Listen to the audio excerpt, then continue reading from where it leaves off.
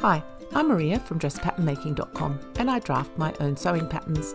My focus for a number of years has been perfecting systems for drafting blocks that will get a better fit for non-standard figures. I have my own unique system and instructions for drafting the bodice block and the pants block. From now on, I will be aiming at writing step-by-step instructions for drafting patterns, starting with dresses, then jackets, then pants and jeans, tops, and so on. So, welcome to my channel. Hi, I'm Maria from DressPatternMaking.com and this video is video number 2 in a series of 10 titled Variations on a Silhouette. Video number 1 was contouring, which covered lowered necklines and cutaway armholes. If you haven't already watched that one, I recommend you do so because that is assumed knowledge. Now, in this video, I'll be covering drafting the bodice pattern pieces, which include an Empire line and princess design lines. I will be walking you through drafting those bodice pieces step by step. So the Empire line is a design line under the bust, and the bust is fitted or semi-fitted, and the skirt falls from below the bust. The Empire line is just a design line, whereas the princess design line is actually not only a design line, it's also a dart equivalent. So the bodice block, on your bodice block, the darts in the waist and the side seam are moved, manipulated into the princess design line. So that is a design line and a dart equivalent, whereas the Empire line is just a design line. Now, when we get to the step-by-step instructions, I will actually be drafting with two blocks. So to your left, I will have the standard block size 14, and to your right, I'll have my block. So I'll be doing them both step by step, or showing you them both step by step, so you can get a comparison of what they look like. Because for a large bust, the final pattern pieces look significantly different than they look for the standard figure. And I don't have even a particularly large bust, so people who've got very, very large busts will at least be able to get an idea of how their pattern pieces will end up looking so much different to the standard figure. Now, as I said, I'll also be drafting the crossover bodice, and this dress actually has a crossover bodice, but I ended up sewing it down. You can use the crossover for a wrap dress if you wish, or you can just use it to finish off the bodice, which is the original reason why I actually drafted a crossover bodice, and I'll cover that at some point. So first, before we get to the step-by-step instructions, let's just cover some information about the Empire line, the princess line, and some other miscellaneous stuff. When I finish this, I'll come back here and write down the bottom here at what time the actual step-by-step instructions start. So let's get going and learn about the Empire line first. In the previous contouring video, I mentioned the Empire line markings that are included with the contour markings on the block. Now, this was from the textbook that I learned pattern making from. That textbook is by Helen Joseph Armstrong, who is a professor of fashion design at the Fashion Center of the Los Angeles Trade Technical College. So I consider her textbook the pattern making Bible, or one of them. So when I first looked up how to draft an Empire line dress, the textbook said this: the classic Empire has a style line crossing under the bust, and to emphasize the contour under the bust, the midriff section is fitted. So the dress shown to the right there is one of my earlier dresses where I tried out this style. But this classic Empire, and I'm saying that with air quotes, ends up with a waistline which is quite at odds with the original historical Empire. When I think of classical, generally I think of something that serves as the standard of the style, and I would have thought that that would be the historical Empire. But aside from the semantics, the style that I prefer, I like and I use is closer to, though only closer to, not exactly, the historical Empire line. And by that I mean the Empire line that was created and became fashionable in the late 18th century and was in style until the early 19th century, and it referred to the Empire, part of it referred to the period of the First French Empire. So this historical Empire had the style line of the Empire around the body in a straight line, not dipping down at the back as per the instructions in my textbook. So absolutely no fitting around the waist. The skirt falls from the under bust, and generally a gathered skirt, but not always, as shown by some of the styles here. So we're talking about the kind of look from Jane Austen period dramas. So it's completely different to the waisted style, which emphasise the difference between the waist and the bust, or the waist and the hips, or all of them, so you get that hourglass effect.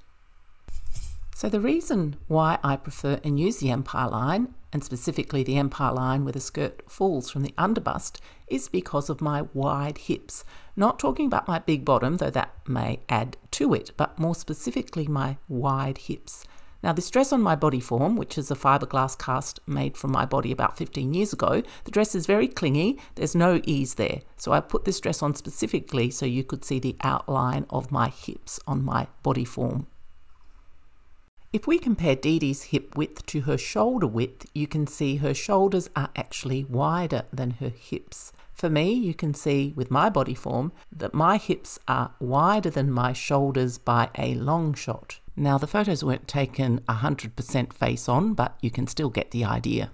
And this is not just a case of fat for those who might think I might just need to lose weight.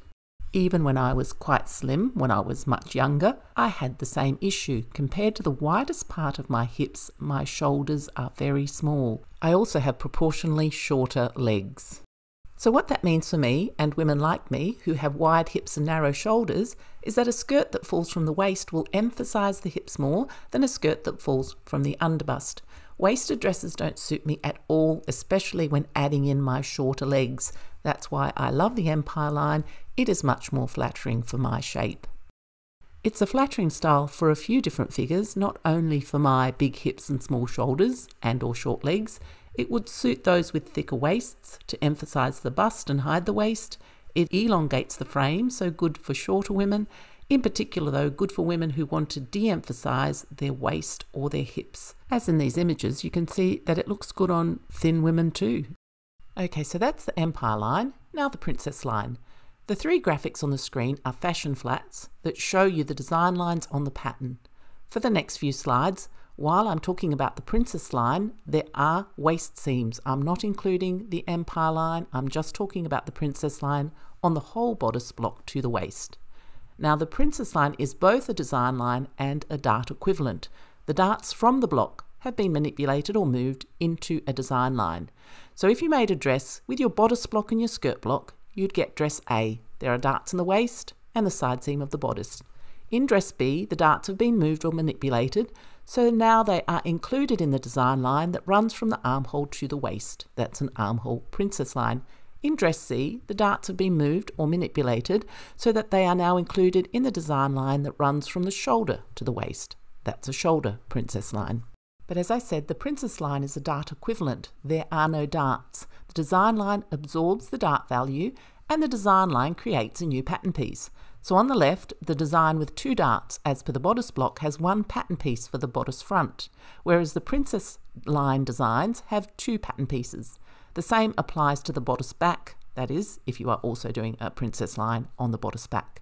Now, I will later talk more about why you would want to use the Princess line, but here you can see that if you want to do colour blocking, for example, that's creating designs with different blocks of colour, you need a design line like the Princess line to achieve that. I've mentioned that moving the darts into the Princess line is dart manipulation, so I'll touch on that very briefly to make sure you understand that concept. Now the top bodice graphic, the large one in blue, shows you how a pattern that has darts in the waist and the side seam look like in a garment flat. So those are the darts that in the position of the block, well at least the block that I use. Some people use a block with darts in the waist and the shoulder. The English system tends to use that shoulder dart block. The American systems tend to use the side seam dart, and I prefer the side seam dart block. So the darts in that top blue graphic can be converted to any of the designs shown below it, and probably many, many others. You will end up with the same fit, just the darts are in a different position. So the darts in the block can be moved anywhere around the perimeter of the block, but of course you must do that dart manipulation correctly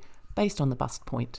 So the armhole Princess line and the shoulder Princess line, emphasized here, are just two of the many different ways you can manipulate the darts on your block to produce a different design. With some designs, you still end up with darts. You are just moving the dart somewhere else, rather than the side seam and waist. But with other designs, such as the armhole and shoulder Princess lines, as well as other design lines shown on this graphic, the darts get absorbed into the design line and they separate the bodice into pieces. You don't end up with darts, but you still get the shaping that the darts provide, as the dart value ends up in the design line. So a couple of the benefits of the Princess line, and actually also other designs that eliminate the dart and put the dart value into a design line, is that you can get a smoother bust curve, especially for large busts. So rather than having to work with darts, which can end up looking pointy, you can have a smoother outcome. Particularly too when you're working with thick fabric for jackets, for example, and you have a large dart value, it is far easier to sew and get a smoother bust curve with a design line than with darts. Now another benefit, having vertical design lines right through the bodice can be flattering if you want to lengthen your bodice. If you are using a princess line in an empire line, it can look good to have the extra length through the bodice since the bodice will be short compared to the skirt. So both having the princess line and the bodice with an empire line and a longer skirt work well together. So as far as the princess line goes, as mentioned before, this design is good if you want to do colour blocking, but not only that, it's really fantastic for designing with stripes. So let's start looking at drafting the Empire and Princess line bodice. I'm using the sleeveless block. The steps would be the same if you are using a sleeved block. I'm not covering sleeves though until video 7. So I'm also not starting with a fashion flat because at the moment I'm not drafting a particular style. This is general information. Okay, so since the Empire line finishes under the bust, you need your bust mound measurement, and that was covered in the contouring video, but there's something I need to add about the bust mound. As I covered in the contouring video, the bust mound is 3 inches for the standard figure, and that's for all sizes.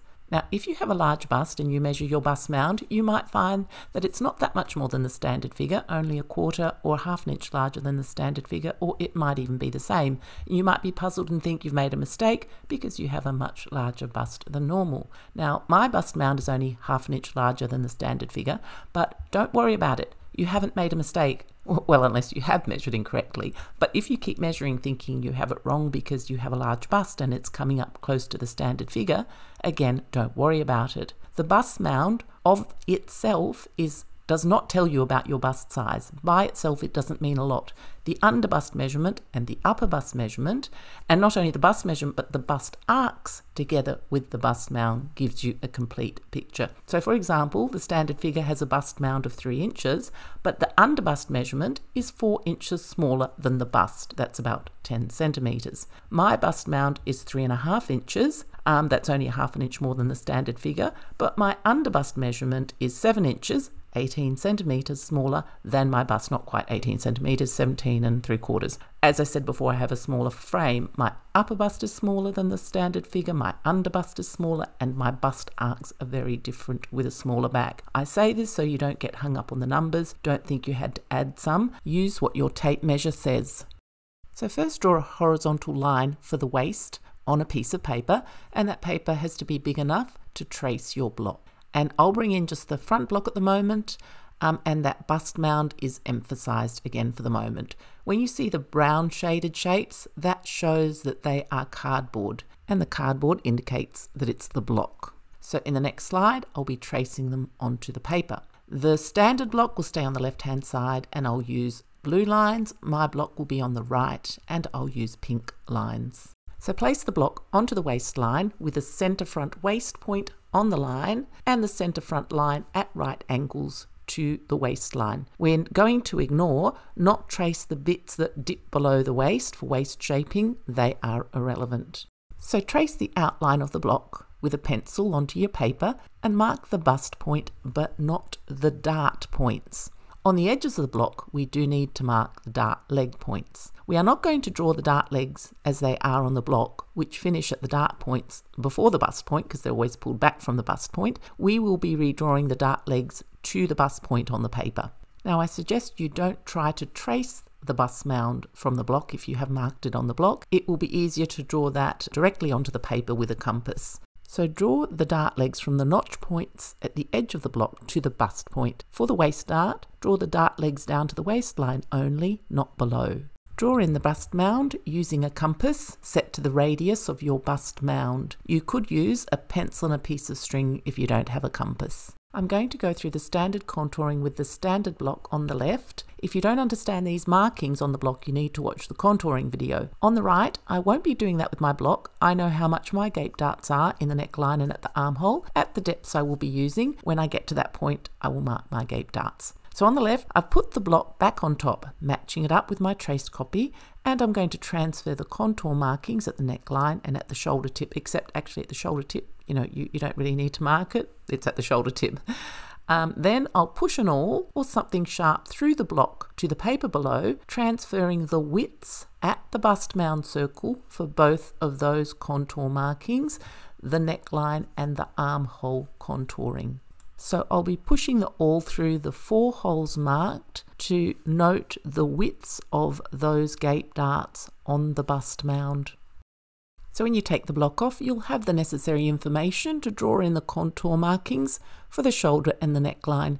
If this is not making any sense, then you will need to watch or re-watch the contouring video.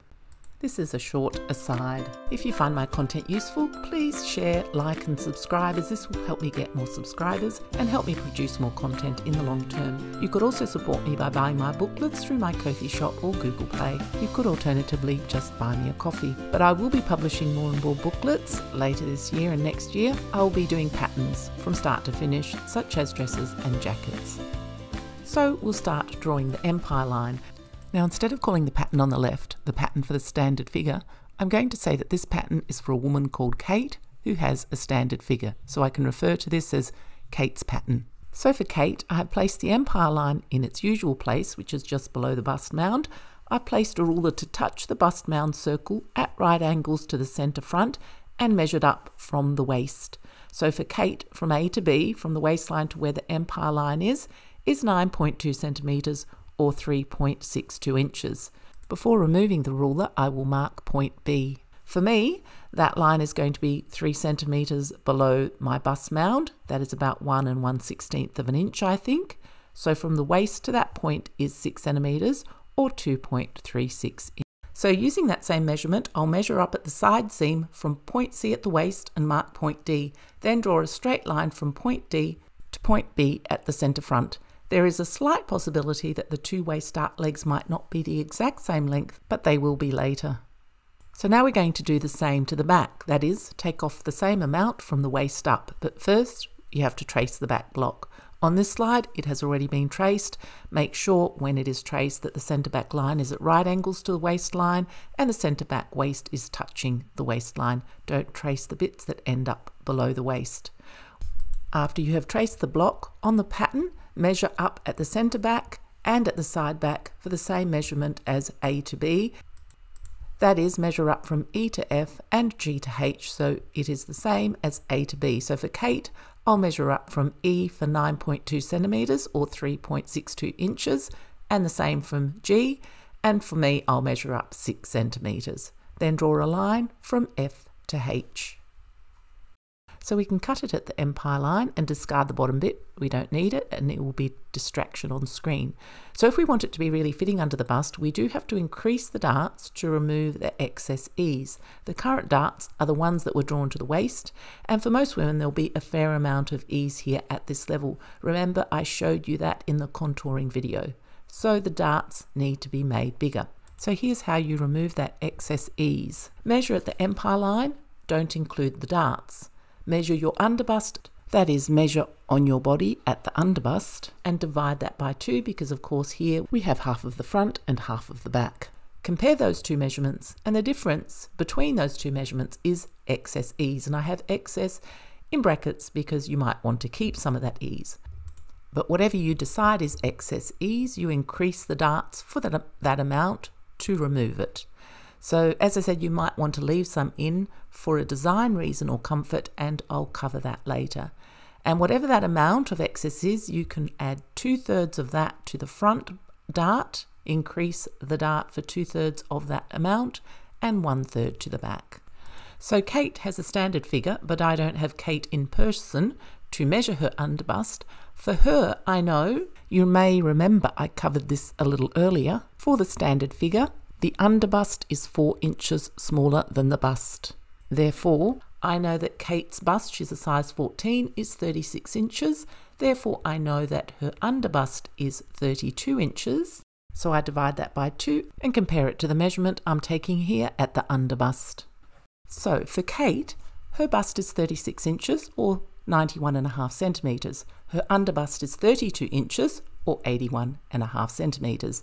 Divide that by 2, makes it 16 inches or 40.75 centimetres. Now the measurement here on the pattern is 17.22 inches. That's 43.75 centimetres. The difference is therefore 1.22 inches or 3 centimetres, which needs to be removed by making the darts bigger.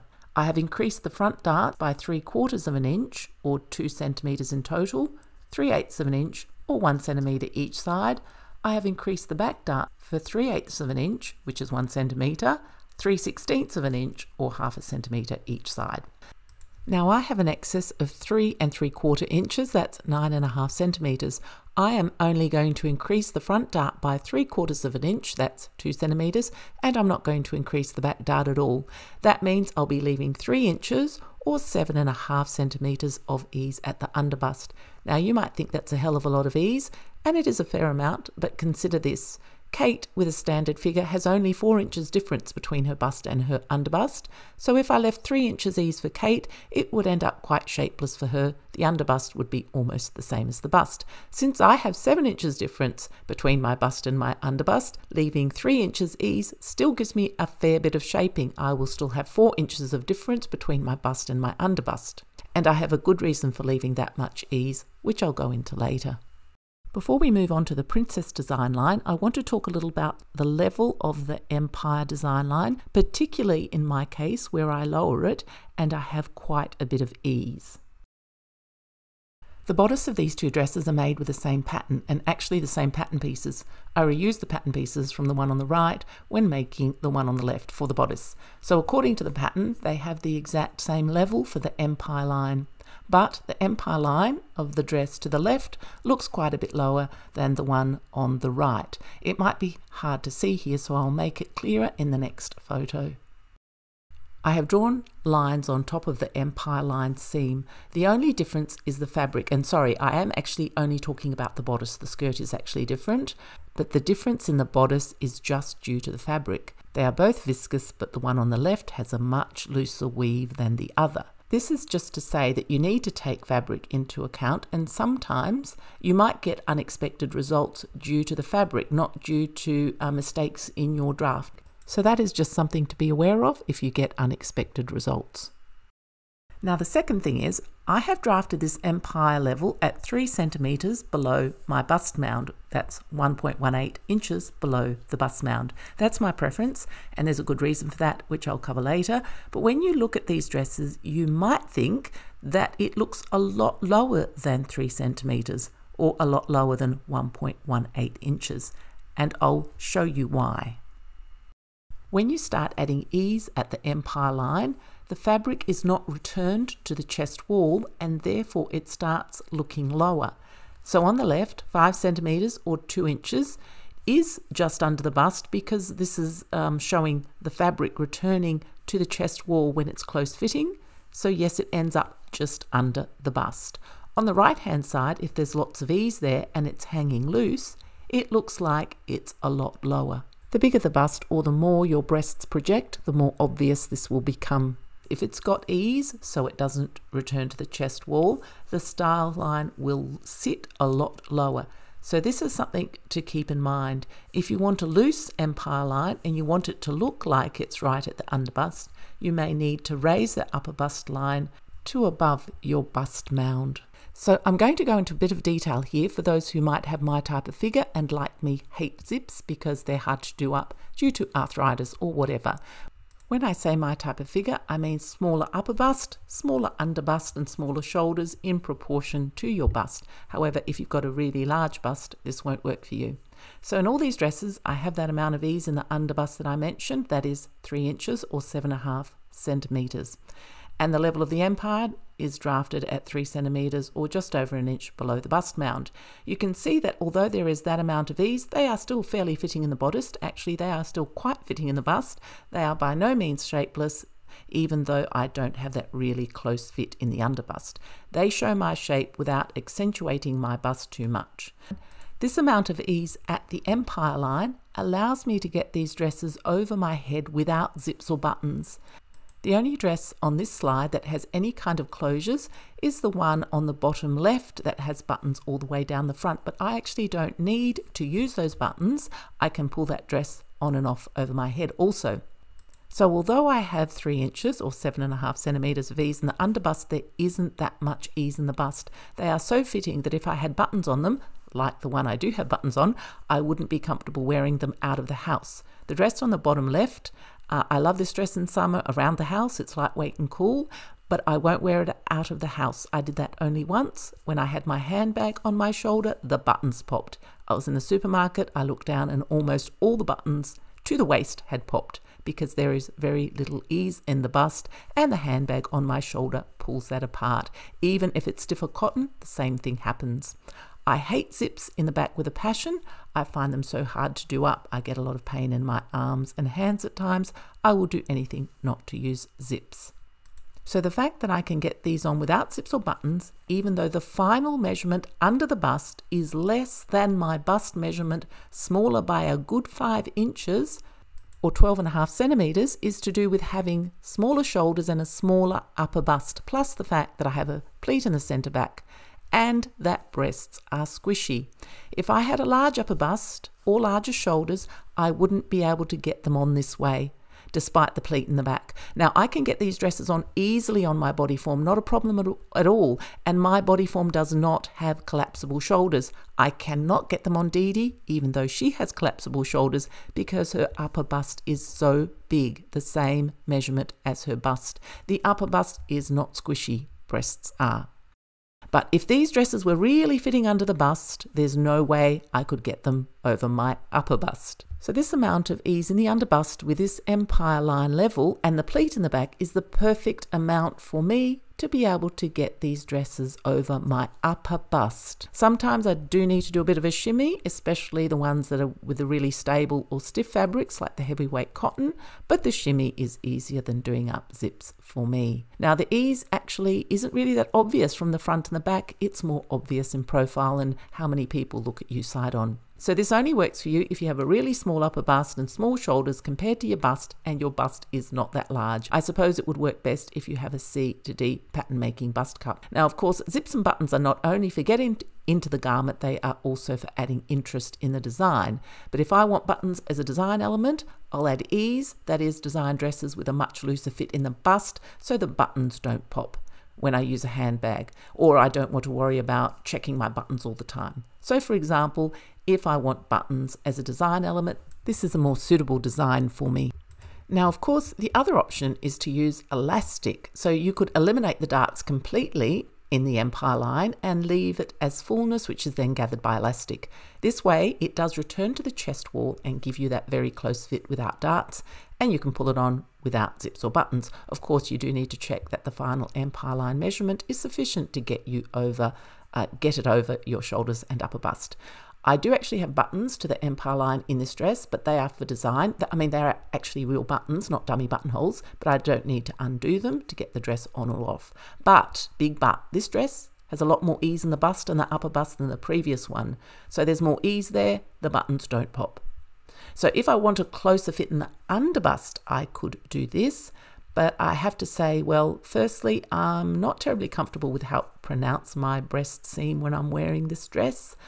But the other thing is, I'm not a fan of elastic. I seem to have a lot of dislikes, lots of sensory issues, to be honest, so many of them. I don't like the feeling, that elasticized feeling against my body. And even with elastic in a casing, it's that feeling. I don't like it, that elastic pulling. And if I'm going to have it loose enough that I don't feel the pulling of that elastic, well, I might as well make those dresses I've just shown you with more ease in the underbust. But if you have larger shoulder, larger upper bust, and you don't want zips or buttons, then this is your only option to be able to get the dress over your head and upper bust. This is where we left off. So from here, I'm going to draw the neckline that I want, then do the contouring for lower necklines and cutaway armholes, then manipulate the darts and create the princess lines. First the shoulder, then the armhole princess line. Now the shape of the neckline, the design that I'm going to use, is a neckline depth of 14 centimeters or 5.5 inches. And at the shoulder I'll come out from the neck for 6 centimeters or 2 3/8 of an inch, and the strap starts from there. The strap is 5 centimeters or 2 inches wide. The depth of the neckline the width of the strap is of course a matter of preference and a matter of what suits you. What suits me doesn't necessarily suit Kate, but I'll do the same for Kate so that when I want to compare the pattern pieces, I'm comparing apples to apples. So for you, you might want a different neckline depth, a different strap width, and starting the strap further in towards the neck or further out towards the shoulder. The reason that I go out 6 centimeters or 2 3/8 of an inch from the neck and start the strap from out there, rather than say moving out only an inch or so, is because of my body shape. Because of my wide hips and narrow shoulders, a neckline that's out towards the shoulder rather than starting near the neck suits me better, particularly with a narrow strap. So you need to think about what suits you. To use another example, Dee Dee, and I'm not drafting the pattern for Dee Dee, I'm doing it for Kate who has the standard figure, but I'm just using Dee Dee as an example that is opposite to my figure. For Dee Dee coming in, or going out should I say, from the neck, say only an inch rather than 2 inches or more, might suit her better because it will make her shoulders seem narrower. She might also prefer a strap that's a little wider. It's about trying to draw the eye away from the problems and give an illusion of balance. In my bodice, I'm trying to make the shoulders look wider to match my hips. For Dee Dee, it's trying to make her shoulders look more like her hips. So here is the opposite, a bit more exaggerated, so it's a bit more obvious. You can see that the straps way out to the shoulder on Dee Dee makes her shoulders look really wide. The thing is, on Dee Dee, it might be kind of a nice look. But the opposite on me, bringing the shoulder edge of the strap closer to my neck, really does not work. It makes my hips seem so much wider and exaggerates the triangular effect and gives a very frumpy look. And it's more obvious when they're side by side. Whereas Dee Dee could get away with either one, if she wants to de-emphasize her shoulders, then the one on the left is better. So take these things into consideration when you're drafting for your body. So I'm using these measurements because they suit me, and I'm making the same style for Kate. And I'll just cover that neckline depth as well.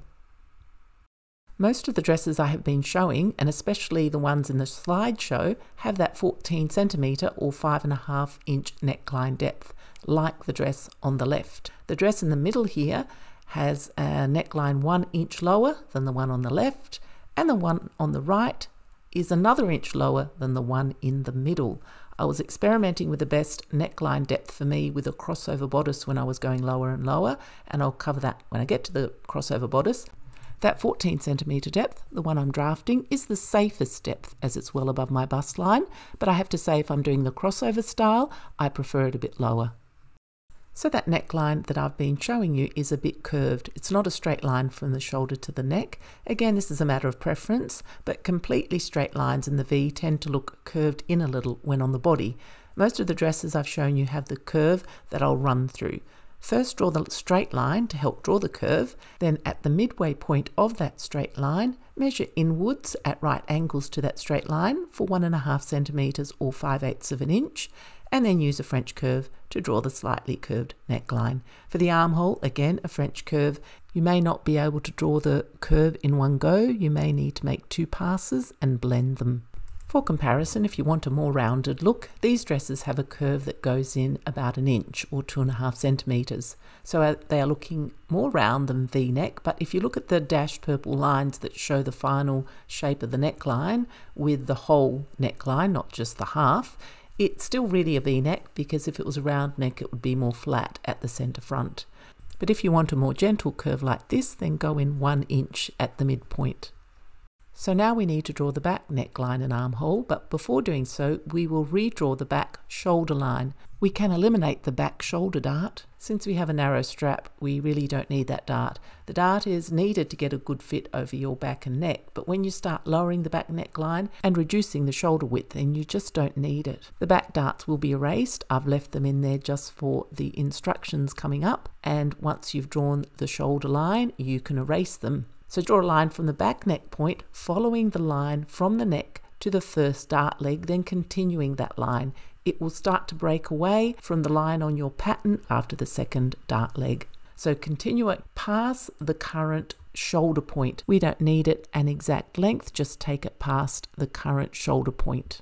To use the front block to help you draw the back neck curve and the back armhole curve, fold the bodice front along the shoulder line. Then match it up with the bodice back at the shoulder line, using that new back shoulder line you just drew, shown here in black. Matching at the back neck point first, then lining up the shoulders on the new line. You might find that you will need to redraw or finesse the front neckline and or armhole so that you get a good flow through curve to the back. The depth of the back neckline will depend partly on what you want, but it will also depend on the front. You can't have it too low. If you have a low front and back, it will fall off your shoulders. I've lowered the back neckline 6 centimeters. That's 2 3/8 of an inch. That's about half of what I lowered the front. As I said, you may need to finesse the front armhole and or the neckline to get a good flow through. I had to change Kate's front armhole line. The dashed black line is what I had before. The green one is the one that's been changed to suit the flow through for the back. I had to finesse my old neckline on the right. The dashed black line is what I had before. The purple one is the one that has been redrawn so that there is a good flow through from front to back. I'm not having a V neck in the back, though you may want a V. As the back has a rounded neckline for me, I'm making sure that the centre back is at right angles for a couple of centimetres or 3/4 of an inch before the curve starts. This is the shape of the pattern so far. To the left for Kate, the green outline, and to the right, mine is the purple outline. And so I'm going to cut these shapes out before starting the contouring. But before I do that, I want to mention 2 things. Now, the back pattern piece might look like you've cut a lot off the back shoulder length compared to the front, but that extra length was the dart we removed, so don't worry about that. The second thing, before you cut out the shape of the back, I want to mention a design element that I add to most of my dresses. Most of my dresses have this 2 centimeter pleat added in the centre back, as indicated on the dress, and is now added to my pattern at the centre back. That's added to this half block, so it's a 4 centimeter pleat in total. I cut the back on the fold and it's sewn as a box pleat. From the top, I sew it down to just above the mid armhole level, and at the skirt, I sew it up for about 3 centimeters or 2 3/8 inches. Now, the reason that I started doing this is that I put on weight. Before I started these particular dresses, I put on about 10 kilograms of weight. That's about 22 pounds due to the high doses of corticosteroid medication I was on. Now, the thing is, I had been on this high a dose of the medication about 3 or 4 times in the last 15 years, and each time I put on 10 kilograms, 22 pounds, but I had always lost it in the months after stopping the medication, so I was expecting to lose that weight, and I have lost half of it. It's just a bit harder. The older you get, the harder it is, but I will lose that weight. But I didn't want to make a larger block. I didn't want to add a lot of ease to my block and a lot of ease to the dresses, wearing ease, because when I lost that weight, they would become really big. So adding this pleat here meant that when I'm larger, when I haven't lost the weight, that pleat is actually wearing ease, but disguised as design ease. When I lose the weight, then it is no longer needed for wearing ease, and then it becomes purely design ease. So now it's needed for comfort, not just design ease. Later, it's not needed for comfort. It will just be design ease. Having said that, it also helps me get the dresses over my head when the under bust measurement is so much smaller than my bust measurement. But I actually really like this, and I'll probably do it a lot in future. Now, another thing that's happened when I put on this weight, my winter coats, it's currently winter, and so many of my winter coats and jackets that I've had for years don't fit me at all, or didn't fit me at all during the time I was 10 kilograms heavier. So what I've decided is a good idea for me is to add this pleat in the centre back on an ongoing basis to my dresses and jackets if they are fairly close fitting. So it doesn't matter so much, of course, if they are oversized garments, but if they're a close fitting garment, if I add this in when I'm a lower weight, the pleat is purely design ease and isn't needed. But if I put on weight, then it acts as wearing ease, and with it, I'll be able to wear the garment comfortably. So I'm going to include the pleat for me, but not for Kate. This will be the only difference between our patterns. I've taken out all the ease and the underbust for Kate, so Kate definitely needs either a zip or buttons to get this on, and I think with no ease under the bust, buttons are not a good idea. She could have a zip in the side seam, but I'm assuming she doesn't want or need that pleat, and I'm just going to put a zip in the back for her. So the reason I used a 4 centimeter pleat, that's 1.5 inches, and that's total. In the half block it's 2 centimeters or 3/4 of an inch. It's because that's how much my bust measurement increased when I put on weight. Before I cut my shape out, I'll draw a line to the mid neck to mark my gape dart placement. So now on to the contouring. I have accentuated the contour markings. I will not show the back block for a while, and I'll make the front ones larger so it's easier to see. For Kate's block, the standard contour markings were traced from the block, and therefore when drawing in the design line, it shows how much gaping occurs at that design line. So the green shapes show the width of the gape darts needed. For Kate, I still need to redraw the lines from the bust point to each side of those gape darts. For my block, I know from experience that in the armhole, I need a gape dart of 1.25 centimetres or half an inch, and in the neckline at that depth, I need a gape dart of 1 centimetre or 3/8 of an inch. So I've marked that on my block and drawn straight lines from the bust point to each side of the gape darts. As I said, that's still what I need to do for Kate's pattern. So I've erased the original contour lines on Kate's pattern and just drawn 2 lines from the bust point to the edges of both of the gape darts. So I'm going to cut along one leg of each gape dart up to, but stopping a little short of the bust point, leaving a hinge. I will cut the left dart legs and close the darts in a clockwise direction to the right dart leg. It doesn't really matter whether it goes into the waist or the side seam dart, but I'm going to put it in the side seam dart, and I'm going to cut the top side seam dart leg. So I will cut the 3 lines as shown, leaving a small hinge at the bust point for each of them. So you'll need to make sure nothing moves other than what you are moving yourself. I have 2 loose pieces and I've covered them yellow and orange. I'm going to pivot the yellow section to close the armhole gape dart. I'm going to turn it on the bust point until it reaches the black line of the second dart leg. So as I said, making sure nothing else moves, I'm going to be covering part of the orange shaded shape with the yellow shape as I close that dart. So the first dart in the armhole is closed and taped down with sticky tape. The side seam dart has opened up a little as the value of that gape dart that was closed is now being moved into the side seam dart. The yellow and orange sections of the pattern are now stuck together, and I'll be moving them as one piece when I pivot them on the bust point in a clockwise direction to close the gape dart in the neck, which is then taped down. The side seam dart has opened up more, and the black dashed lines show what the value of the modified side seam dart has increased to.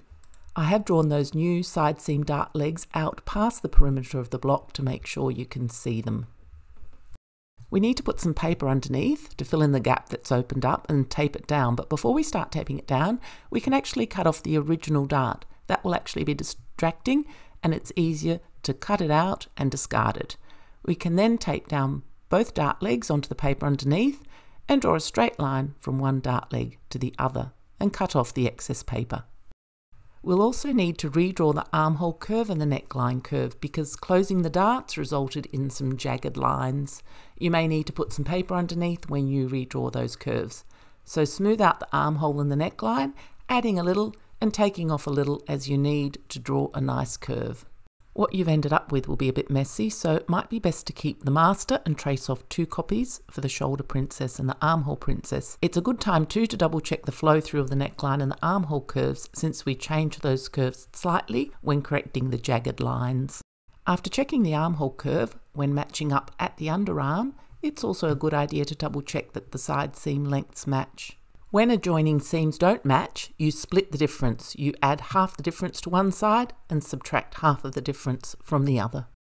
So I'm going to start drafting the shoulder princess line and starting with the bodice back. Mark the mid shoulder point and draw a curve to pass through the waist dart point. You may not be able to draw the curve in one pass. You may have to move the French curve and draw a second curve and blend the two. We will be cutting along that line and discarding the dart value, but before we do that, we want to place some notches to help with matching that seam up for sewing. So mark the notches on both pattern pieces, one notch at the top of the dart and one somewhere up near the shoulder. Then you cut along the line and separate it into 2 pattern pieces. So I'm going to label those pattern pieces. We've got the bodice back and the bodice side back. I'm not going to add seam allowance or put in the grain line or finish them off yet. I'll do that in the later videos after we have all the pattern pieces for the dress. That includes a skirt and finishes such as facing or lining. Moving on to the front princess line, draw a line from the mid shoulder point through the bust point and down one of the dart legs. It doesn't matter which one. Again, before we cut along that line and remove the dart value, we need to add notches. One at the bust point on both pieces, one 2.5 centimetres or 1 inch above the bust point on both pieces, and one 2.5 centimetres or 1 inch below the bust point, but note that only on the centre front piece. If you want, you can add one up near the shoulder to help align the pattern pieces when you are sewing. So cut along the line, separating it into 2 pattern pieces, then cut off that dart value and discard it, and we'll concentrate now on the side piece. Cut out the side seam dart, so cut along both legs and remove the wedge, leaving a little hinge at the bust point. Close the gap so that the dart lines are on top of each other and secure it with sticky tape.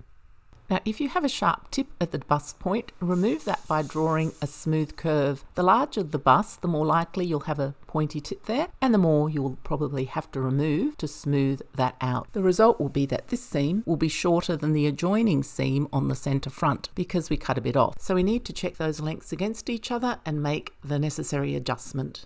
So we'll walk that side pattern piece against the center front and see how much length we've lost by cutting off the pointy bit, and then make an adjustment to regain that length. I'll place the pieces together at the shoulder, then walk them down, check the first notches meet. For me they don't, so I will erase the bust point notch on the side seam piece. Keep walking the seams. I will remark my bust point notch, then keep walking and mark the third notch on the side pattern piece. Again, keep walking, and then when you reach the end, you'll see how much shorter the side pattern piece is compared to the center front piece. So I can extend the length of the bodice side pattern down to match the front and draw a line to blend at the waist side seam as shown by the black dashed lines. So what is added to that pattern piece is the shaded area. So increasing the length of the one that we cut some off to make it match the center front. So I want to mention this for those who may have seen this done another way. It is the way I initially learned from the Joseph Armstrong textbook. So graphic A is the original pattern before the pointy bit is cut off. In graphic B, you cut down the middle from the bust point and spread it at the bust point. I've shaded the bottom piece yellow, and you can see how I've spreaded to add some length at the bust point. In graphic C, I show with the green shading what is added using these instructions. Not only is the seam length extended, and it is extended, but there is also width added to the bodice above and below the bust point. I don't like adding that extra ease, so I just add length to the seam, and I've seen other pattern makers do the same.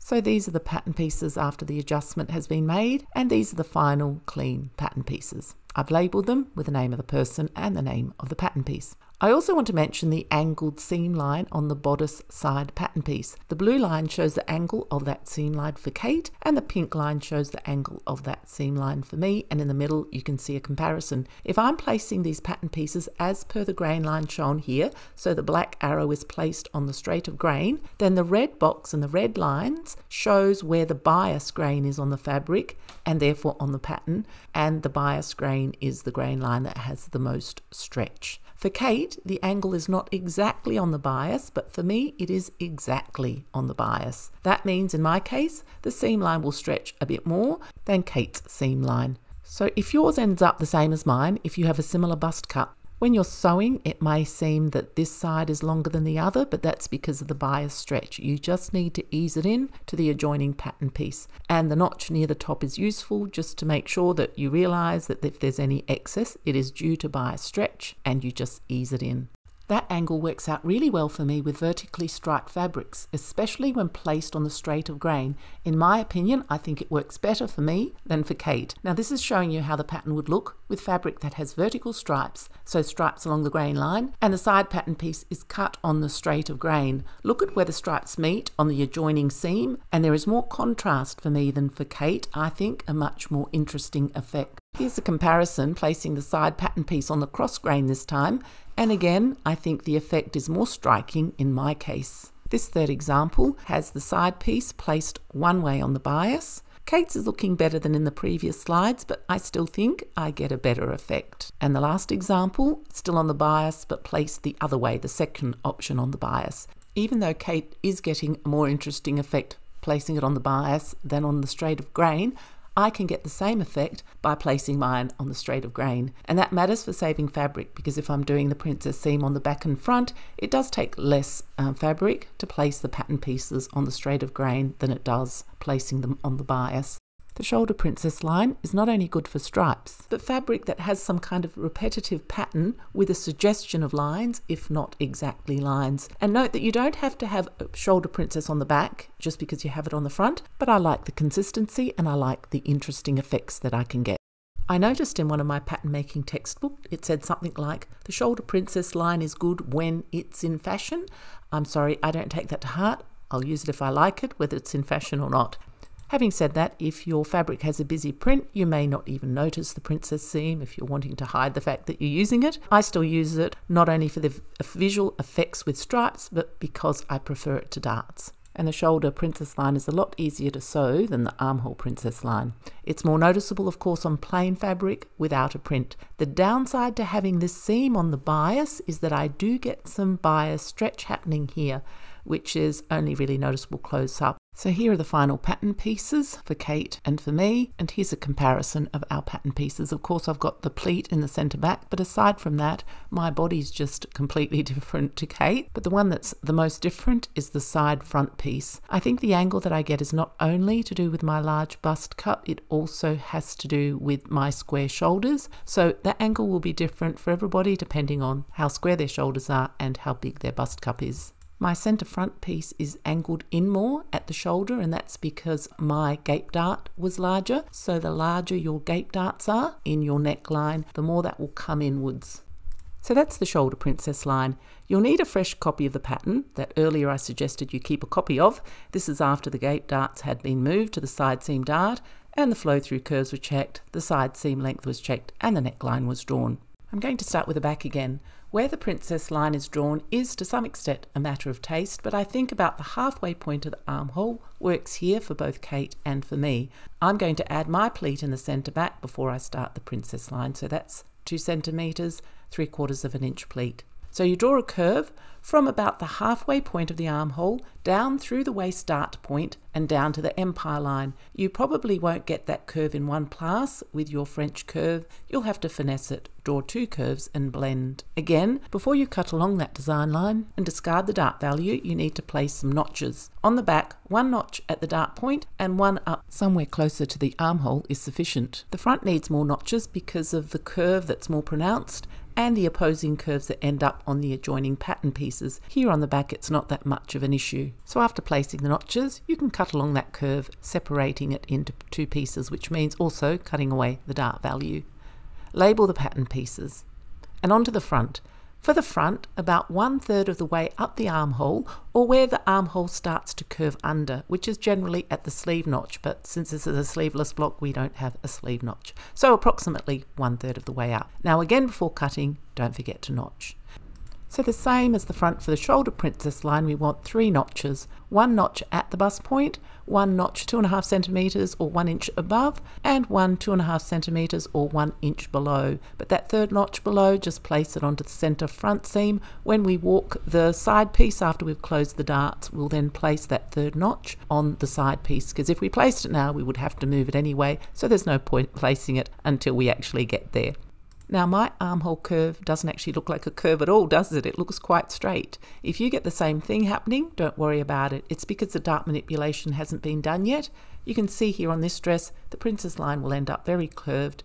So cut along the line, separating the front into 2 pieces, and then we'll concentrate on the side piece. Cut out the dart value, so cut along both dart legs, leaving a little hinge at the bust point. You can just cut 1 dart leg and then close it, but then you've got to cut the bit underneath, so I find it better just to cut it out. So this is what we end up with a pointy bit at the bust point, as we did with a shoulder princess line. We need to smooth out that curve. You'll need to cut off some of that pointy bit, but first make sure you tape those 2 pieces down with sticky tape. The black dash line shows how I've redrawn that curve. So comparing the top angle of that side piece in relation to the bias, you can see that Kate's is more on the bias from the bust point up. Mine is only on the bias between the top 2 notches. Now in order to regain the length that we've lost, we need to walk the side piece against the centre front like we did with the shoulder princess. You may need to turn the side piece a lot more times than I am showing you. By that I mean in smaller increments, so that you are matching the seams closely. If those notches don't match, change the one on the side piece and keep walking. Check to see how much of an adjustment is needed and add the necessary amount down the bottom. So here are the final pieces, and here are some clean copies. We'll do all the checking of the adjoining angles of the pattern at the very end when we have all the pattern pieces, so I mean the skirt and the lining, etc. Here is a comparison of Kate's final armhole princess line and my final armhole princess line. Note that our side pieces aren't that different. The front pieces are the ones that are more different.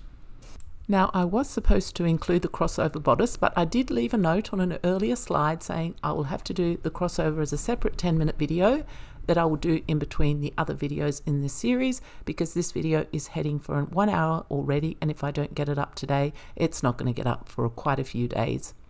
Now, I'm running very behind with my videos for various reasons, but I am thinking of doing them slightly out of order. If I do, it will be the skirt video next and the video on ease after that. If so, I will leave the numbers the same, just publish them in a different order. So, ciao from me for now.